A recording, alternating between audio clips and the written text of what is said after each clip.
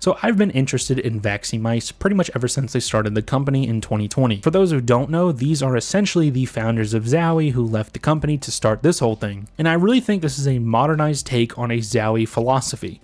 Their mice are really similar, but I think Vaxee have that slight edge in terms of how they hold up in the 2024 standard. And with that in mind, we have their latest release, the Vaxee XES. It is a smaller version of their XE model, and I think it's a great mouse, not without a couple quirks and one relatively big issue, but still a fantastic mouse. And this mouse costs me $149.98, so essentially $150. But starting off with the build quality, it is a really solid mouse. There's no creaks, no wobbles in the clicks. This is what I think of when I hear the word durability. I'd say it's better than Logitech coatings. You don't need any grip tape, and I don't think you need grip tape with Logitech coatings either. But one thing I do want to mention about this is that they do hold up in humid climates. So my climate can sometimes be humid. It's one of those areas of the world where it's sometimes really dry, sometimes really wet, sometimes really cold, sometimes really hot. And this coating is always grippy, always feels good.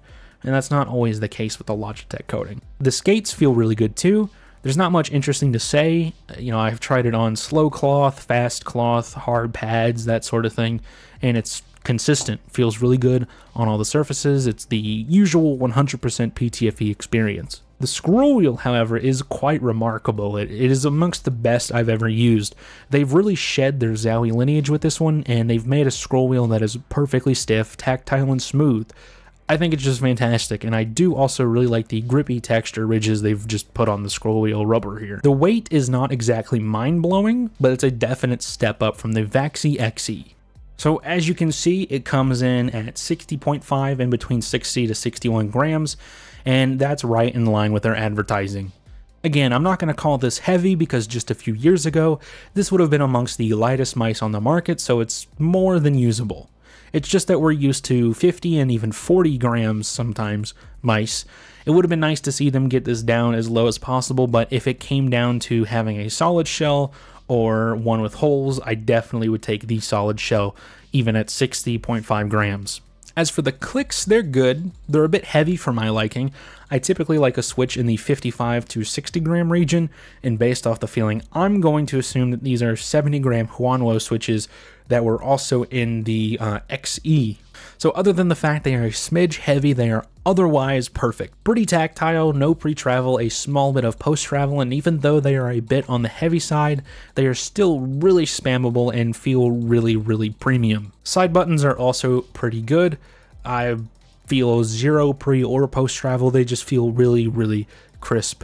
And the battery life, I'd love to test this a little bit further if I can, but I'll talk about that later. However, at the 4 kHz mode, I'm getting about 30 hours, which is exactly what is advertised. So where I feel this mouse is at its strongest is the shape. Zowie has always had that reputation of being shape kings, and I feel Vaxee is definitely following that road. This is a fantastic shape. It's definitely one of my favorites for this accessible ambi style shape. It's really inoffensive, and while I don't think it's exactly a small size mouse, it is probably more on the low medium end. I think it's a perfect size for me. The hump is in a really good spot. It's flat, so this is kind of reminiscent of a short FK2. It is also just a millimeter wider in the grip width as well. With that being said, this is definitely a fingertip / claw grip shape. You won't be able to palm grip it unless you have absolute baby hands. But I know this isn't exactly a Zowie mouse. Vaxee and Zowie, two different things, so I do want to not make this in comparison, but I will say, with Zowie mice, you do not get nearly as a more, I guess, cohesive mouse experience as you do with this. With this, the shape is fantastic, but the clicks are good, the scroll wheel is good, the skates are great. Everything else kind of follows together to make a really great mouse. With Zowie, I feel that the shape is amazing, but everything else kind of just feels meh. And I do also just want to show you the accessories that you get with this mouse. So here's what comes on the box. As you can see, it is completely white. It has a bunch of words and fucking logo. All the words tell you what the thing is. Here it's XES wireless mouse, B for blue version, 4K version. Same thing here, XES, 4K version. All the words explain what it is, and there's no obvious, blatant, sort of trashy marketing on this to sell me a product that I've already fucking bought. I'm looking at you, Logitech. We don't need all this marketing on the side of the box for a product I already fucking own. Well, let's talk about what's in the box. Well, this is it. You get the mouse, you get the cable, and you get the dongle. That's it. Some may see this as a bad thing, but I really do hate how every mouse these days come with like 800 different pieces that all end up sitting in their box anyway. I do think it would have been nice to at least include grip tape for the people who want that, but ultimately the essentials are in the box and I can admire that. I also mentioned how this mouse has no software, and that is awesome for me because I fucking hate software, but the implementation is where this mouse starts to have problems. And it's quite simple. I don't know how to change a lot of the settings. Yes, I've read the manual because I kind of fucking lied to you just now.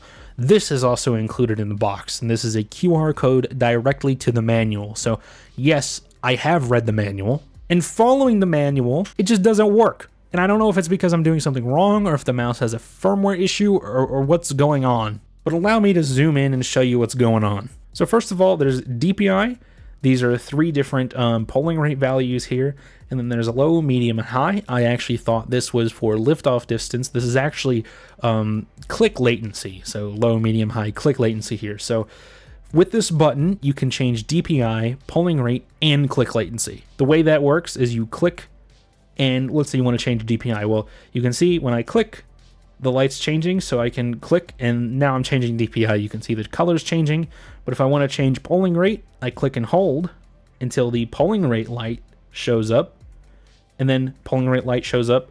Now I can click polling rate, now I'm changing it like this, but you do the same thing for click latency as well. I click and hold, and you probably can't see it because my finger is right underneath it, but now I'm changing the click latency. And so I initially thought this was really genius because on the original of XE, you had 3 separate buttons for each one. But there's also 3 separate settings that I cannot change with this button. There's motion sync, competitive mode, and then liftoff distance. And so that's when I went to the manual. And on the manual, it says I have to turn off the mouse, flip it over, press the left button, and then turn on the mouse, hold it, and then lights are supposed to start blinking. And they just fucking don't. And so in order to change the other settings, like lift-off distance and motion sync, you hold the scroll wheel for lift-off distance and hold the right click for the motion sync and then do the whole on and off thing. Yet none of these work. And then there's this button, which I had no idea what it does, but apparently it's a function button. It's a battery status level indicator as well. But when you click it, it's also page down.